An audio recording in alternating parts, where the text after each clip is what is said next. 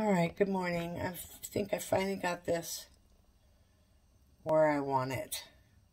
Okay. So, I got a beef bouillon cube in here, and I'm going to add some hot water to that.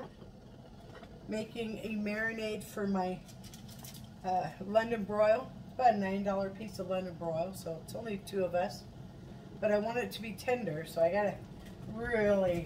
And I don't have one of those tenderizing mallets. So I really want to beat the crud out of this meat. So I am currently stabbing it with a fork. Hopefully tenderize it. I don't have one of those mallets. But after I do it with a fork, and we are going to go over it with a... Oh, man. The only thing I can think of...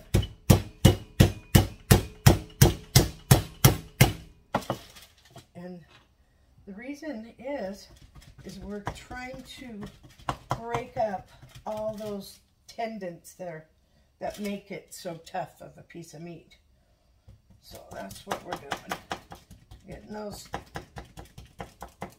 split apart, broken up into pieces.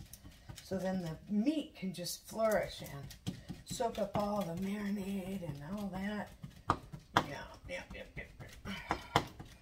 So it's important to really get this a lot.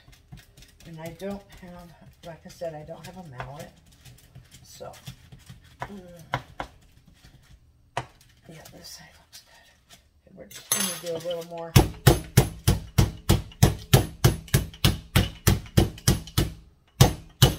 The beating part of it. Turn it over. Do the same thing to this side. I wonder if I should cut off that fat. I think it would make it more juicy not to, right? I mean, this could be taken off for sure. I'm going to cut off some of this.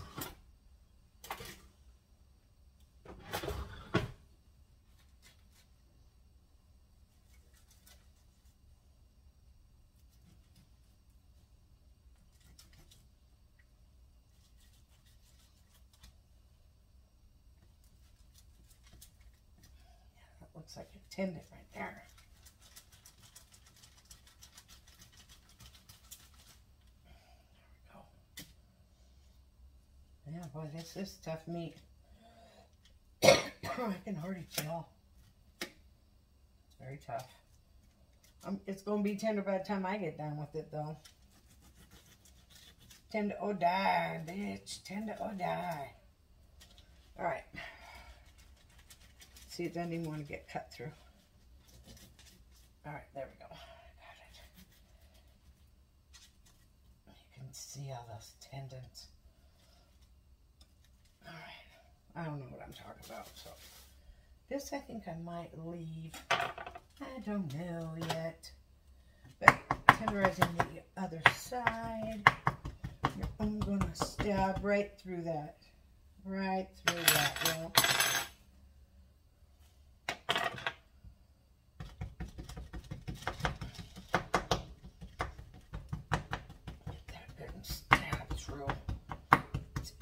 Feel that one going right through the meat, man. It is a tough one too.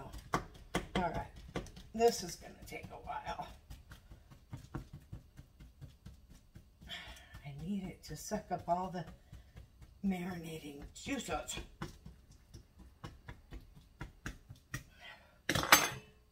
right,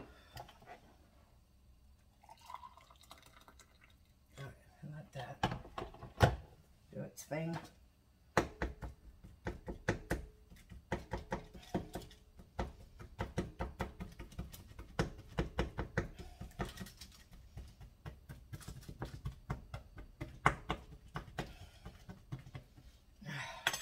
Ooh, enough to wear you out, that's for sure.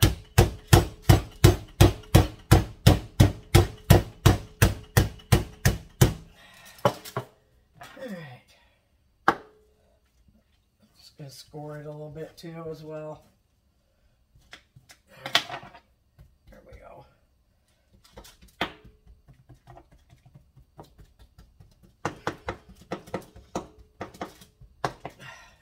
say, this better be tender after all this work.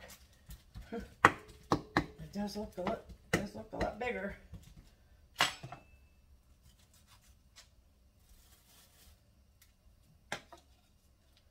don't think cutting off some of the fat is a bad thing.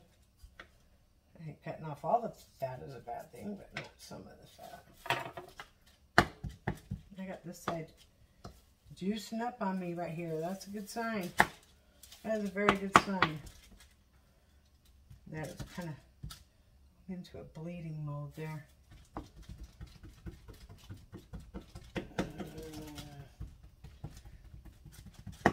Alright. Okay. Now, I got my baggie. Let's get this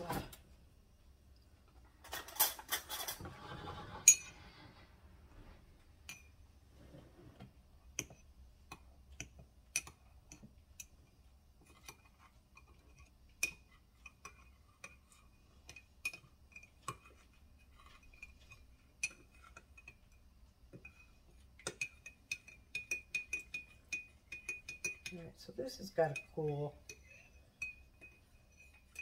Beef bouillon. Almost looks like chicken. It's so weird.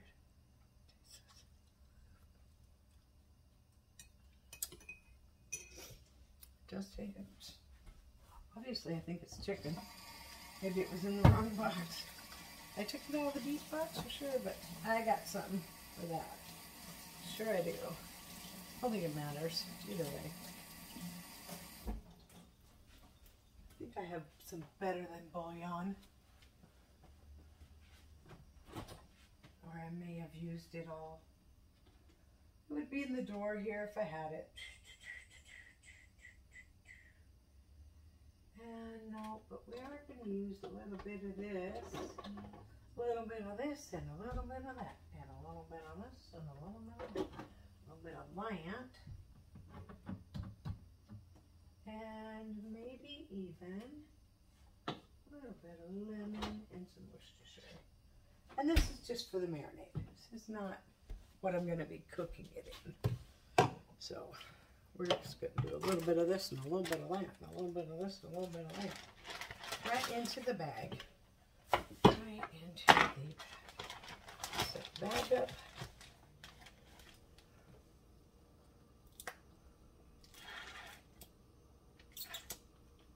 That's almost gone.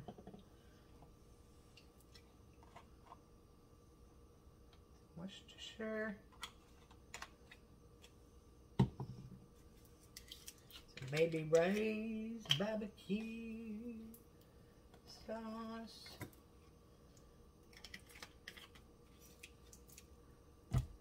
Dijon mustard.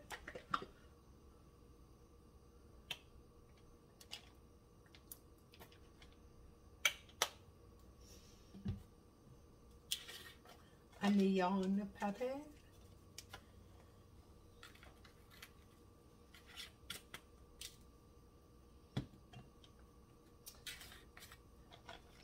Garlic powder,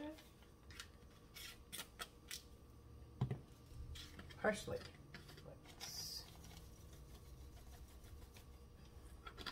Nice flavor. A paprika. Some paprika. And this paprika, it's crazy. It gets stuck in the holes because the holes are too small for the paprika. And then I gotta keep tilting it back. Sometimes if I squeeze it, it works. There's a lot of paprika in there, so we're good there. And we're going to put some meat tenderizer in there because we want this roast to be really tender. All right, so got that. There, come on, get in there. All right, and we got some cilantro, dried cilantro, so we'll pour a little bit of that in there. Okay. I might not even need this. Oh, look at that. We need some salt. And some pepper. I might want to just open this.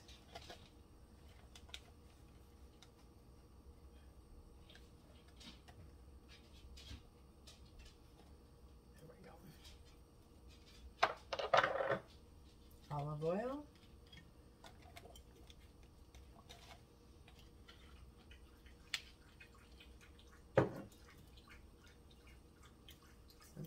wine vinegar.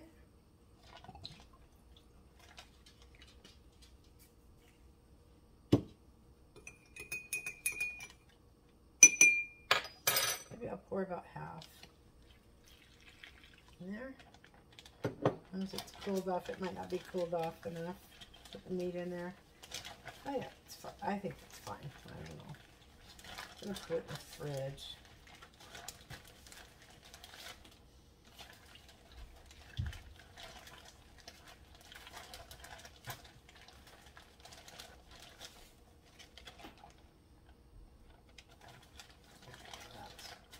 That smells pretty good. Okay, we're gonna put this in here.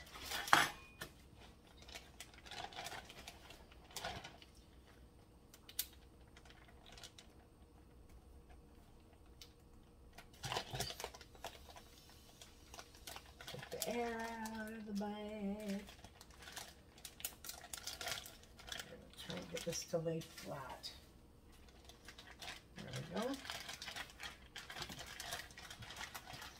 That all nice and set up in that meat. Get all nothing in the holes. Still feels pretty. Now I might have to beat it one more time afterwards. All right. Then I am going to get a dish for, yeah, this will be fine. I will going to use this pan.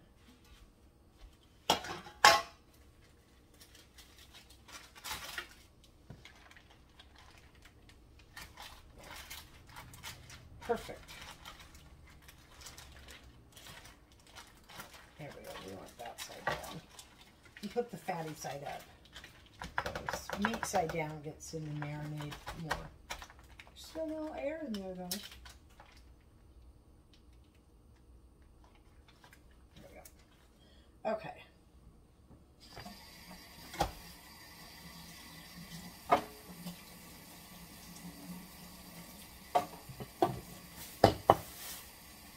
So, we are, oh my gosh, oh my gosh. Now I gotta sweep them off my floor. Now I gotta mop the floor. Alright.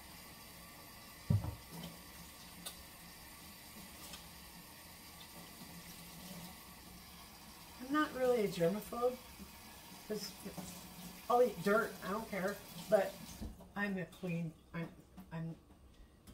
everybody thinks I'm a germaphobe because I'm so clean. I like things clean. I don't think it's about the germs. It's about the cleanliness. So, I'm a little kind of stuck in my ways that way. It was hard having kids, being kind of a cleanophobe. Maybe I'm a cleanophobe. That's going to marinate in the refrigerator for hours and hours. Get all this cleaned up.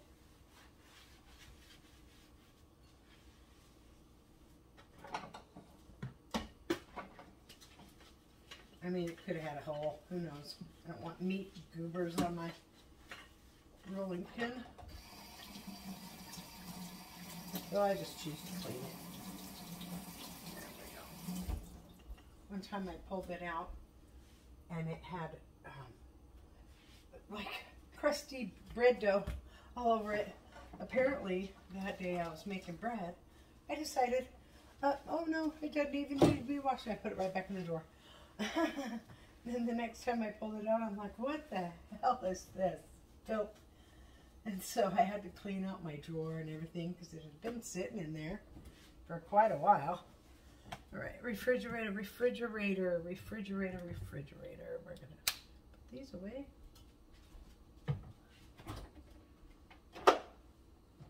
You know, I might have inadvertently, it was just sitting up here, really. This was on the top shelf. Surprising. Surprising enough. I think this was too. There we go. I always have like these crumbs in my mouth. It drives me crazy. All right, oil goes there. Salt and pepper there. All this goes back in the cabinet, which is behind you. So you can't see me right now because I am behind the camera. Bumping the camera, making it all move and shit. All right, that's put away. And this, unfortunately, will be, and I think it was chicken, and that's why I didn't use it all. Really, it looked like chicken, act like chicken, tastes like chicken. It was chicken. It was chicken. All right, so we are cleaned up. And I am ready for a break already in my day. So I'm going to take you over to my desk over here and talk to you a little bit about something else other than cooking.